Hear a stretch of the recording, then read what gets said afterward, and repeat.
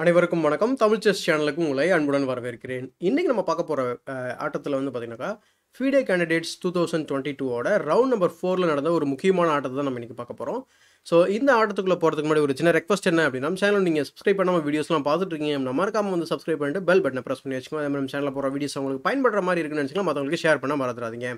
So இந்த கேமில் பார்த்தீங்கன்னாக்கா, இந்த பக்கம் பார்த்தீங்கன்னா Nepo வந்து ஒயிட் பீசஸ் ஹேண்டில் பண்ணிட்டு இருக்காரு. அந்த பக்கம் அலிரிசா ஃபிரூஸா பிளாக் பீசஸ் ஹேண்டில் பண்ணிட்டு இருக்காரு. ஸோ அலிரிசா ஃபிரூஸாவோட ஒரு முக்கியமான அவர் அச்சீவ் பண்ண ஒரு விஷயம் என்ன அப்படின்னாக்கா, 2800 ரேட்டிங் இவ்வளோ சின்ன வயசில் யாருமே அச்சீவ் பண்ணது கிடையாது. ஸோ அந்த ஒரு பீக் ரேட்டிங் இவர் தான் அச்சீவ் பண்ணியிருக்கிறாரு. ஸோ இதனாலேயே பார்த்தீங்கன்னா எல்லாரோட கண்ணுமே பார்த்தீங்கன்னா அலிரிசா ஃபிரூஸா பார்த்துக்கிட்டு இருக்கு. இது போக கால்சன் வேற நான் அலிரிசா ஃபிரூஸா கூட மட்டும்தாங்க நான் வேர்ல்ட் சாம்பியன்ஷிப் விளையாடுவேன் அப்படின்னு வேற சொல்லியிருக்கிறாரு. ஸோ இதெல்லாம் ஏன் நான் இதை குறிப்பிட்டு சொல்கிறேன் அப்படின்னா, அவரோட பர்ஃபார்மன்ஸ் பார்த்தீங்கன்னா கொஞ்சம் எதிர்பார்த்த அளவுக்கு இல்லை அப்படிங்கிறத சொல்லணும். ஸோ இந்த கேமில் பார்த்தீங்கன்னா ஒரு பயங்கரமான ஒரு எக்ஸலண்ட்டான ஒரு கேமை வெளிப்படுத்திருப்பார். அஃப்கோர்ஸ் ஃபிரிஷா ஒரு சின்ன தப்பு பண்ணியிருப்பாரு. பட் அது என்ன அப்படிங்கிறத நம்ம பார்க்கலாம். ஸோ இந்த பொசிஷனில் பார்த்தீங்கன்னா இது is starting position. So E4. So fast ஃபார்வர்டாக போயிடலாம். இது எல்லாமே பார்த்தீங்கன்னா நோன் தியரிஸ் தான். இதில் எதுவும் நம்ம பெருசாக எக்ஸ்பிளைன் பண்ணுறது கிடையாது. ஸோ எக்ஸப்ட் இந்த பொசிஷனில் நிறையா bishop to G5, bishop C4, bishop E2, bishop E3 lot of moves R there. But F3 விளையாடுற இதுவும் நோன் மூவ் தான். சப்போஸ் நீங்கள் சிசிலியன் டிஃபென்ஸில் இருக்க நைட் ஆஃப் வேரியேஷனை கற்றுக்கணும் அப்படின்னா நம்ம சேனலில் இருக்க வீடியோஸை பார்த்தீங்கன்னா உங்களுக்கு ஒரு டீட்டெயிலான ஒரு ஐடியா கிடைக்கும். ஸோ யூஸ்வலாக E5 விளையாடுவாங்க பிளாக், அதுதான் விளையாடுறாரு. Night B3 and now bishop E6. But after that bishop E3, bishop E7, queen D2, castles on the queen side. So அதுக்கப்புறம் நைட் BD7. எல்லாமே பார்த்தீங்கன்னாக்கா thousands ஆஃப் டைம்ஸ் விளையாடிக்கிறாங்க. ஸோ எதுவுமே புதுசான move அப்படிங்கிற மாதிரி எதுவுமே கிடையாது.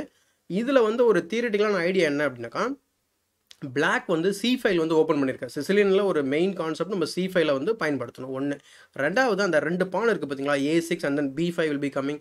ஸோ இதை வச்சு பான் ஸ்டாப் பண்ணி குயின் சைடு அட்டாக் பண்ணுவார். அதே மாதிரி கிங் சைடு F3 எதுக்கு விளையாடிக்காரு ஏன் அப்படின்னாக்கா, G4, H4, H5, G5 இந்த மாதிரி கிங் சைடு எக்ஸ்பேண்ட் ஆகி பான் ஸ்டாம் யூர் பண்ணுவார். இந்த ரெண்டு பேரும் பார்த்தீங்கன்னாக்கா யார் ஒரு சீக்கிரமாக யாரோட பானை அட்டாக் பண்ணி வின் பண்ணுற, அதாவது வின்னு கிடையாது, ஜஸ்ட் ஒரு டச் பண்ணி அதை ஒரு இம்பேலன்ஸ் கிரியேட் பண்ணுறாங்களோ அவங்களுக்கு ஒரு வின்னிங் சான்சஸ் கிடைக்கும். இதுதான் நைட் ஆஃப்ல இருக்கிற தியரி. இன்ஃபேக்ட் நிறைய கேமில் பார்த்தீங்கன்னா ஆப்போசிட் கேஸ்லிங்கில் இதுதான் தியரி. ஸோ இப்படி எப்படி ப்ரோக்ரஸ் பண்ணுறாங்க அப்படின்றது ரொம்ப இன்ட்ரெஸ்டிங்காக இருக்கும். ஸோ அதனால ரொம்ப எக்ஸைட்டிங்காக பேசுகிறேன் இந்த கேமை. Now G4, B5, G5 and now B4. இது பார்த்தீங்கன்னா சுமார் 20 மூவ் வரைக்கும் தியரிட்டிக்கல் ஐடியாஸ் இருக்குது. நம்ம நைட் ஆஃப் வீடியோவில் போட்டிருப்போம். 21 மூவ் வரைக்குமே பார்த்தீங்கன்னாக்கா நீங்கள் தியரிட்டிக்கலாக ஃபாலோ பண்ணி விளையாடலாம். You can give up the night. அவரும் கிவ் அப் பண்ணுவார். பட் இந்த பொசிஷனில் பார்த்தீங்கன்னா அவங்க நைட்டை கிவ் அப் பண்ணுறதுக்கு பதில் பார்த்தீங்கன்னா night E2 விளையாடுறாரு. So night E2 விளையாடுறதுனால அவர் என்ன பண்ணுறாரு, அவரும் பார்த்தீங்கன்னா அவரோட நைட்டை ரீட்ரீட் பண்ணுறாரு. Night goes to home. நீங்கள் நினைக்கலாம் நைட் H5 போகலாமே. நைட் H5 போனீங்கன்னா தேவையில்லாமல் நைட் G3 வரும். நைட் G3 மூலமா திரும்ப அந்த டெம்போ வேஸ்ட் ஆகும். ஒன்ஸ் நீங்கள் கேப்சர் பண்ணி H5 ஓப்பன் ஆகும். எதுக்கு வம்பு அப்படிங்கிற மாதிரி திரும்ப வீட்டுக்கே கூப்பிட்டுட்டு போயிடுறாரு. ஸோ அலிரிசா இந்த பொசிஷனில் இன்னொரு முக்கியமான வேரியேஷன் நம்ம செக் பண்ணி பார்க்கணும். என்ன அப்படின்னாக்கா, why don't we capture அப்படின்ற மாதிரி ஒரு டெஃபினட்டாக எல்லாருக்கும் ஒரு தாட் வரும். இப்படி கேப்சர் பண்ணும்போது B-Take C3, ஏன்னா இவர் குயின் இஸ் அண்டர் அட்டாக். அது மட்டும் இல்லாமல் குயினை கேப்சர் பண்ணுற அந்த பான் பார்த்தீங்கன்னா செக்கோட வரும். அதனால கண்டிப்பாக நீங்கள் queen tech C3 ஆடுவீங்க. And now night Tex F6. Black has no problem. Is preparing to play the move D5 and every thing is okay for black. And in fact black கொஞ்சம் பெட்டராக இருக்காரு அப்படின்னு கூட சொல்லலாம். ஏன் அப்படின்னா நம்ம இன்னும் ரூக்ஸ் கனெக்ட் பண்ணலை. நம்ம பிஷப் இன்னும் ஃபிகர் அவுட் பண்ணல. எங்கே லைட் ஸ்கோர் பிஷப் எங்கே போகுது தெரியல. ஸோ அது மாதிரி இருக்கும். ஸோ அதனால் நைட் E2 போகிறாரு. ஓகே, அவர் பார்த்தீங்கன்னா நைட் E8 போகிறாரு. ஸோ அதுக்கப்புறம் பார்த்தீங்கன்னா F4. இந்த பொசிஷனில் நிறைய மூவ்ஸ் நோன் மூவ்ஸ் இருக்குது. பிஷப் டெக்ஸ் B3 இருக்குது. பிஷப் டு C4 ஒரு என்ஜின் லைன் தான். அது மறுக்க முடியாத ஒரு விஷயம். நல்ல மூவ் தான் அதுவும். பட் ஹியூமன் பர்ஸ்பெக்டிவ்லேருந்து பார்க்கும்போது யாருமே grand master top elite grand master like 2600 மேலே யாருமே விளையாடல. அதிகபட்ச ரேட்டிங் யார் விளையாடிருக்காங்க அப்படின்னு சொல்லி பார்க்கும்போது 2500 ரேட்டிங்கில் ஒரு 2-3 பிளேயர்ஸ் விளையாடிருக்காங்க. அதுதான் கொஞ்சம் டிவியேட் ஆகிற மாதிரி தெரியுது மெயின் மூவ்ஸில் இருந்து. ஸோ இந்த பொசிஷனில் நம்ம ஏன் F4 விளையாடுறோம், H4 கூட விளையாடலாமே. ஏன்னா அதுதானே நம்ம இன்னொரு ஐடியா, ஏன்னா நேச்சுரலாக தோன்ற idea. Suppose H4 ஆனிங்கன்னா he will play A5. ஆக்சுவலாக பிளாக் ரொம்ப ஃபாஸ்ட்டாக இருப்பார். நீங்களே பாருங்கள் H5. But now already A5 is coming. So sorry A4 is coming. So தேவையில்லாமல் உங்களுக்கு பார்த்தீங்கன்னா பிரச்சனை ஆயிரும். ஸோ அதனால் அவர் என்ன பண்ணுறாரு, ஃபஸ்ட்டு F4 விளையாடுறாரு. F4 ஐடியா வந்து it is threatening to play the move F5. அது மட்டும் இல்லாமல் லாங் டைமில் பயங்கர அட்வான்டேஜ் இருக்கும் இந்த ஸ்பேசஸ் நமக்கு. ப்ளஸ் அவர் D6 ஆடும்போது வந்து பார்த்திங்கன்னா இந்த பான் வந்து ஒரு ஐசோலேட்டர் நிறைய ஒரு என்ன சொல்கிறது டீப்பாக நம்ம பார்க்கும்போது நிறைய விஷயங்கள் நமக்கு புரிய ஆரம்பிக்கும். So A5 and now F5. இந்த பொசிஷனில் மூணு நம்ம பார்ப்போம். ஒன்று வந்து பிஷப் டு C4, அதுதான் வந்து அலிரிசா ஃபிரூஷா வந்து விளையாடின மூவ். இன்னொரு மூவ் வந்து பார்த்திங்கன்னா பிஷப் டெக்ஸ் B3. அடுத்த மூவ் வந்து பார்த்திங்கன்னா A4, the counter attack move. So ஒவ்வொன்றா பார்க்கலாம் நம்ம. ஸோ ஃபஸ்ட்டு வந்து நம்ம பிஷப் டெக்ஸ் B3 பார்ப்போம். இதுதான் மோஸ்ட் காமன்லி பிளேடு மூவ் இந்த position. So C Tex B3 and now A4. இந்த பொசிஷனில் வந்து பார்த்திங்கன்னா இந்த பொசிஷன் வந்து நம்ம டேட்டா பேஸ் எடுத்து பார்த்தோம்னா ஒரு மோர் தென் 600-700 கேம்ஸ் மேலே வந்து உங்களுக்கு மாஸ்டர்ஸ் ஆடி இருக்கிறாங்க.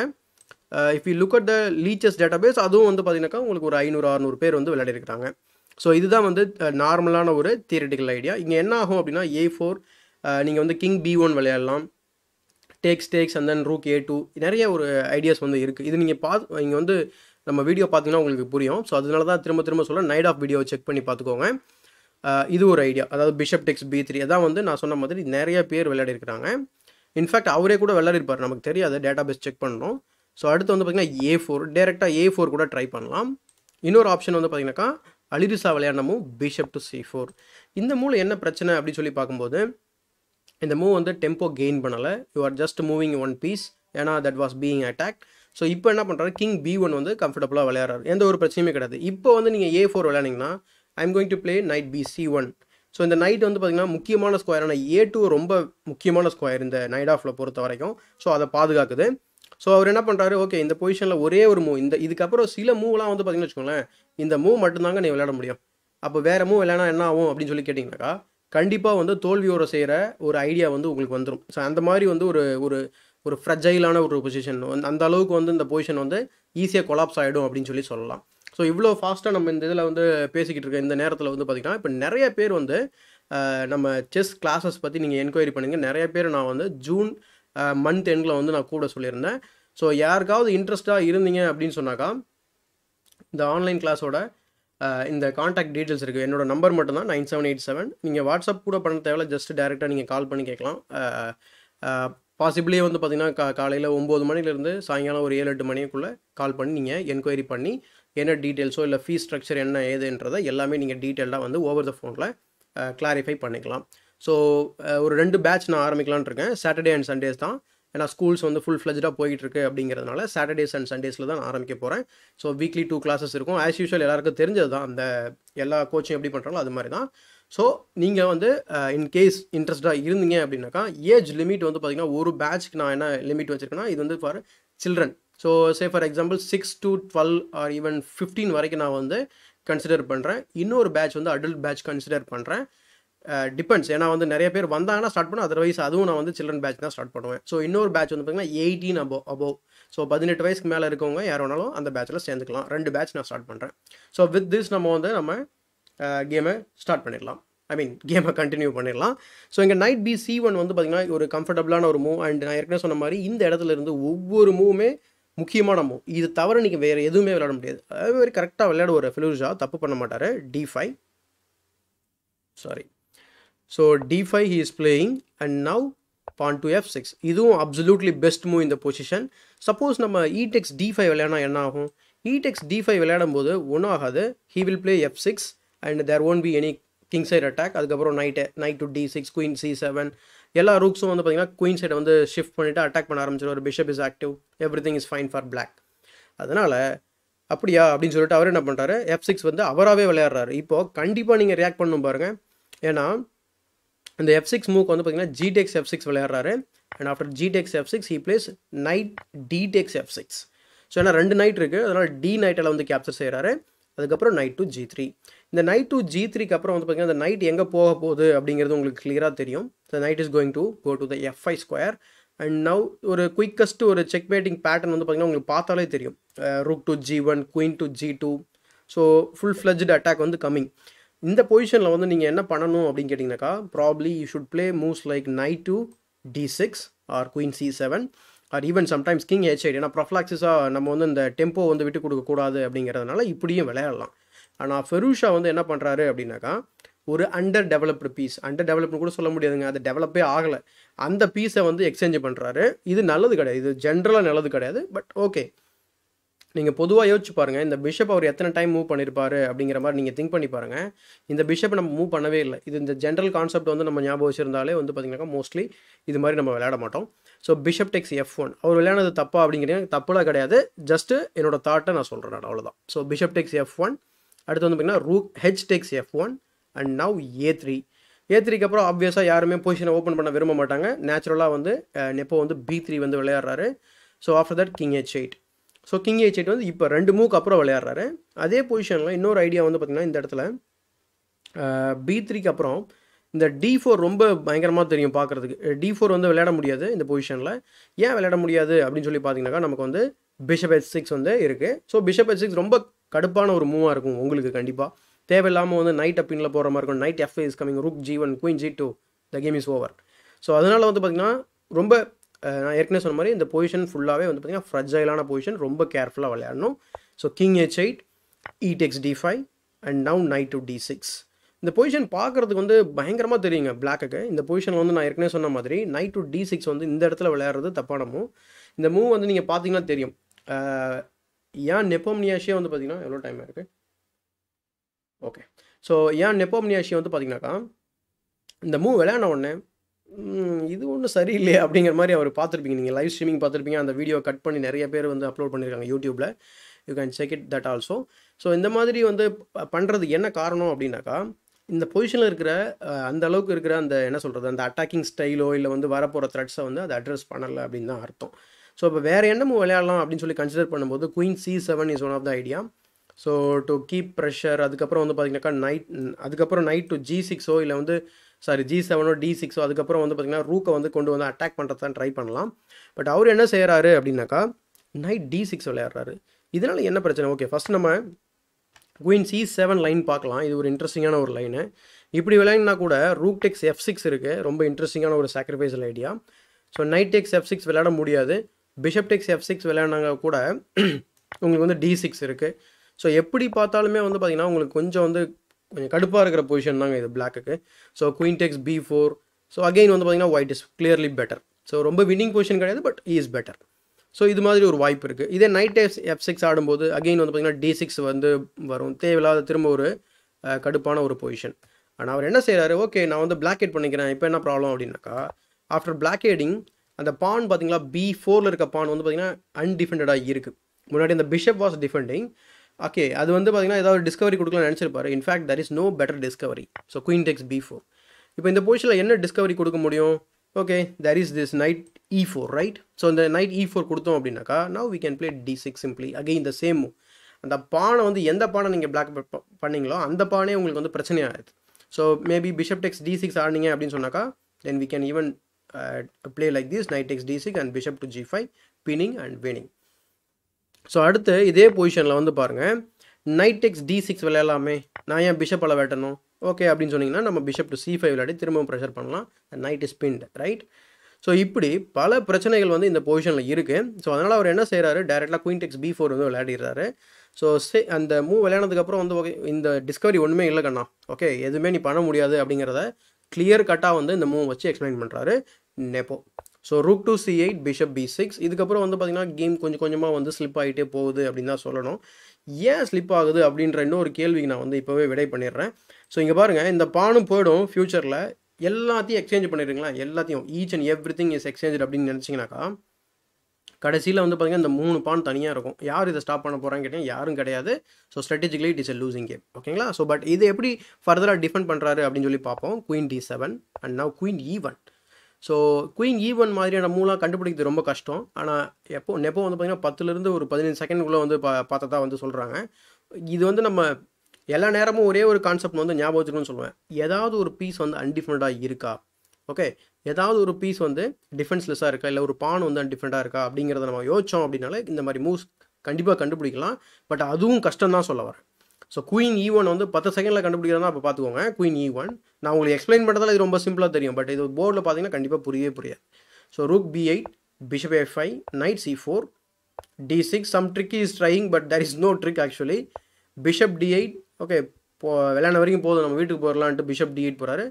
நீ வீட்டுக்கு போ, நான் வந்து கேமில் தான் இருப்பேன் அப்படின்னு சொல்லிட்டு பிஷப் C3 வந்து விளையாடுறாரு nepo. Queen E6, night D3. ஒவ்வொரு பீஸாக வந்து வெளில வந்துக்கிட்டு இருக்குது ஃபாஸ்ட்டாக. So night D5, night F4, night takes F4 and now rook takes F4 taking advantage of the pinned pawn. So F6 விளையாடினாலும் இப்போ பாருங்கள் ரூக் வந்து அன்டிஃபரெண்டாக இருக்குது. எப்படி பார்த்தாலும் பிரச்சனையில் தான் இருக்காரு. And now queen E2 preparing queen H5, night B2 எதுக்கு இப்போ அங்கே போகிற அப்படிங்கிற மாதிரி ஒரு என்ன பண்ணுறாருன்னா வச்சுக்கோங்களேன், ரூக் டு DF1. ஓகே, நம்ம வந்து டபுள் பண்ணிடுவோம், ஏன்னா அந்த ரூக் மேலே பார்த்தீங்கன்னா அன்டிஃபரெண்டாக இருக்குது. So rook E8 he plays and the queen is defended and now rook H4. Rook H4க்கு அப்புறம் F5 வந்து விளையாடுறாரு. அண்ட் நவ் ஒரு பயங்கரமான ஒரு பிரில்லியன்ட் சாக்ரிஃபைஸ் மூவ் இருக்குது. பிரில்லியன்ட் சாக்ரிஃபைஸ் மூவ்னு நீங்கள் பார்த்துருப்பீங்க. கண்டிப்பாக வந்து ரூக்கை சாக்ரிஃபைஸ் பண்ணுற மூவ் தான். So rook tax H7 check.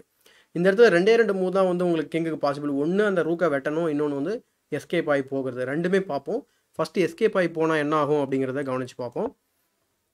King to G8 போகும்போது நீங்கள் குயினை வந்து ரூக் சாக்ரிஃபைஸை டிக்ளைன் பண்ணுறீங்க. But now we can play queen H5 and after king F8, rook H8 check, king G7, queen H7 check, king F6 and then knight E4 is a beautiful checkmate, right? So இது மாதிரி வந்து கேமை முடிஞ்சிறதுக்கு வாய்ப்பு இருந்திருக்கு. அதனால் அவர் என்ன பண்ணுறாரு, okay போகிறோம் எடுத்துகிட்டு போவோம், என்ன தான் ஆகுது அப்படின்னு சொல்லி பார்ப்போம் அப்படின்னு king H7 விளையாடுறாரு. So queen H5 check and now king G8 and now knight takes F5 and after bishop F6, rook G1 check and in this position Ali Riza ஃபிரூஷா வந்து ரிசைன் பண்ணிடுறாரு. ஏன்னா இந்த பொசிஷன் வந்து 4 மூவ்ல மேட் இருக்குது. நீங்கள் வீடியோவை பாஸ் பண்ணிவிட்டு நீங்களாவே ட்ரை பண்ணி பார்க்கலாம். இந்த 4 மூவ் மேட்டை வந்து போர்டில் வந்து வாங்கி நம்ம தோக்கணுமா அப்படின்றதுனால தான் வந்து ரிசைன் பண்ணுறாரு. ஸோ இந்த மேட்டை நீங்கள் வந்து ட்ரை பண்ணுங்கள். ஸோ வீடியோ பாஸ் பண்ணிட்டு கண்டிப்பாக நீங்கள் ட்ரை பண்ணியிருப்பீங்கன்னு நினைக்கிறேன். So after king F8 we can play queen H6 check and after king F7 we can even sacrifice the rook. So 2 ரூக்கும் கொடுத்தாச்சு. and after this checkmate. So queen takes G7 is a checkmate. So இந்த game வந்து ரொம்ப இன்ட்ரெஸ்டிங்காக இருந்தது explain பண்ணுறதுக்கும் சரி, அவர் விளையாடின ஸ்டைலும் சரி. ஒரு ஆப்போனண்ட் வந்து ஒரு சின்ன மிஸ்டேக் பண்ணும்போது அதை எப்படி நம்ம வந்து கையாளணும் அப்படிங்கிறது ரொம்ப ரொம்ப சூப்பராக வந்து டெமான்ஸ்ட்ரேட் பண்ணியிருக்கிறாரு இந்த இடத்துல இயான் நெப்போம்னியாஷி. இப்படி தாங்க போன கேண்டிடேட்ஸில் கூட பயங்கரமாக வந்து ஃபஸ்ட் ஹாஃபில் நல்லா விளையாடல, பட் செகண்ட் ஹாஃபில் செம பயங்கரமாக விளையாடிட்டு பார்த்தீங்கன்னா கேண்டிடேட்ஸை வின் பண்ணார். பட் கால்சன் கூட போயிட்டு எதிர்பாராத விதமாக வந்து பார்த்திங்கன்னா 6வது கேம் வந்து பெரிய ட்விஸ்ட்டாக இருந்து அதுக்கப்புறம் தோத்துட்டே இருந்தார். ஸோ இதுலேயும் பார்த்திங்கன்னா பயங்கரமான ஒரு பர்ஃபார்மன்ஸ் கொடுத்துக்கிட்டு இருக்காரு. இது 4வது ரவுண்டில் நடந்த கேம் தான். 7 ரவுண்டு முடிஞ்சாச்சு, 4 கேம் வின் பண்ணியிருக்கிறாரு. ரொம்ப ஒரு பீக் பர்ஃபார்மன்ஸில் இருக்கார். இன்னும் 7, அதாவது ஹாஃப் ஆஃப் தி கேண்டிடேட்ஸ் வந்து இருக்குது. திரும்பவும் என்ன வேணால் நடக்கலாம் இந்த 7 ரவுண்டில். ஸோ ஒவ்வொரு கேமுமே வந்து பார்த்திங்கன்னா நீங்கள் பார்த்தீங்கன்னா தெரியும், ஃபேபியோனா கரோனா கேமும் சப்போஸ் நம்ம கேம் வந்து நம்ம சேனலில் போடல அப்படிங்கிறதுனால உங்களுக்கு தெரியறதுக்கு வாய்ப்பு இல்லை. ஏன்னா நிறைய பேர் நம்ம சேனல் மட்டும் தான் ஃபாலோ பண்ணுறீங்க, இங்கிலீஷ் சேனல் பார்க்க மாட்டேங்கன்னு நினைக்கிறேன். இங்கிலீஷ் சேனல்ஸ் ஃபாலோ பண்ணுங்கள் பார்க்குறவங்க. முக்கியமாக கரோனா கேமும் நெப்போ கேம் எல்லாத்தையும் எடுத்து பாருங்கள். ஒரு பயங்கரமான ஒரு ஸ்பெக்டாகுலராக இருக்கும் உங்களுக்கு. ஒரு என்ன சொல்கிறது, அந்த அளவுக்கு இருக்குது, பயங்கரமாக விளையாடி இருக்கிறாங்க. ஸோ அதை தான் சொல்ல வரேன். ஸோ இந்த வீடியோ பிடிச்சிருந்தா லைக் பண்ணுங்கள், மற்றவங்களுக்கு மறக்காமல் ஷேர் பண்ணுங்கள். இன்னும் நம்ம சேனலை சப்ஸ்கிரைப் பண்ணாமல் வீடியோஸ்லாம் பார்த்துட்ருக்கீங்க அப்படின்னா மறக்காமல் வந்து சப்ஸ்கிரைப் பண்ணிட்டு பெல் பட்டனை ப்ரெஸ் பண்ணி வச்சுக்கோங்க. மறக்காமல் வந்து அந்த செஸ் கிளாஸ் வந்து பார்த்தீங்கன்னாக்கா நீங்கள் என்கொயரி பண்ணுறதா இருந்தாலும் இல்லை ஜாயின் பண்ணுறதா இருந்தாலும் இமீடியட்டாக வந்து நீங்கள் நாளையிலேருந்து கால் பண்ணி நீங்கள் ரெஜிஸ்ட்ரேஷன் பண்ணிக்கலாம்.